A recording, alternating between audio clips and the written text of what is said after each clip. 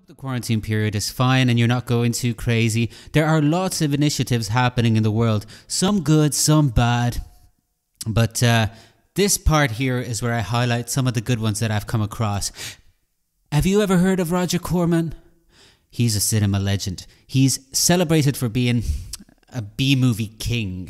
But aside from making so many of those vintage horror, thriller, crime, action movies that we know and love, he is also responsible for having kickstarted the careers of an incredible amount of names who are now among the most celebrated figures of American and international cinema.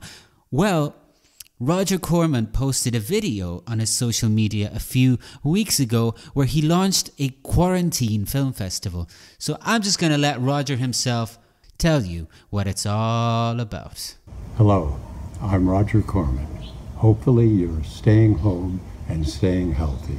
My wife and I are doing the same. We'd like to try something with you. We're looking for the next great film director. A surprising number of Academy Award-winning film directors have started with me.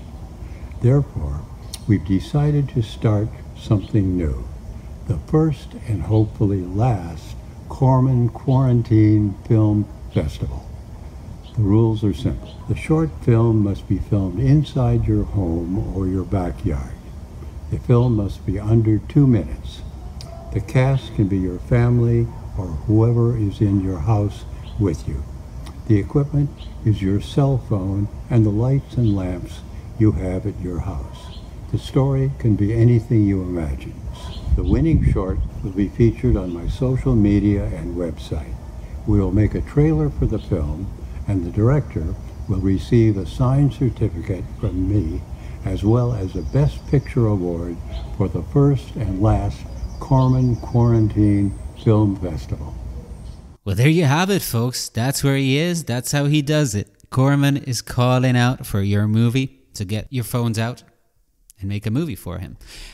And this guy is someone who knows all about working within restrictions and on a shoestring budget. I mean, he prides himself for having made an entire film in 2 days, and that film ended up being The Little Shop of Horrors from 1960. I'm also a big fan of A Bucket of Blood. I think he released that around the same period, maybe a few years before The Little Shop of Horrors. Can't remember exactly. But anyways, isn't it crazy? He's 94 years old, but looks and sounds better than most people I know who are a third of his age, including myself.